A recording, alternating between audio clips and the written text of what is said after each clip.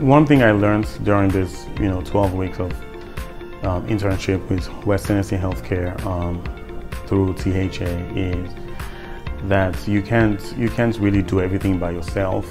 This is something I've been stuck on for a long time. I wanted to learn and know everything and try to put everything together to make sense. But working in West Tennessee Healthcare has opened my eyes, or has made me understand that you really cannot be an island of your own or yourself. You have to work in connection with other people who are experts in the areas.